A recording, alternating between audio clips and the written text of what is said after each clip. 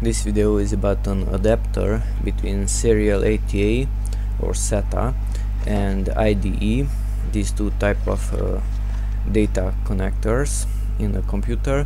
In this case I'm going to connect an IDE DVD drive to a serial ATA motherboard.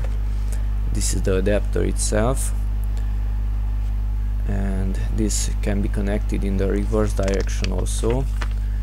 It has two modes of functioning, whether the DVD drive is ATA and the motherboard SATA, or the DVD drive is SATA and the motherboard is IDE.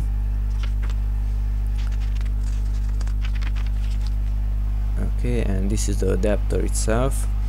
It has a power connector on the left, it has this switch, and it has a jumper. The jumper and the switch has to be set in the right order. This is the power connector. It's a old Molex cable, and this is the SATA cable, the data cable. The adapter itself, it's inserted in this case into the DVD drive, and the DVD drive itself has to be powered, and the adapter has to be powered also.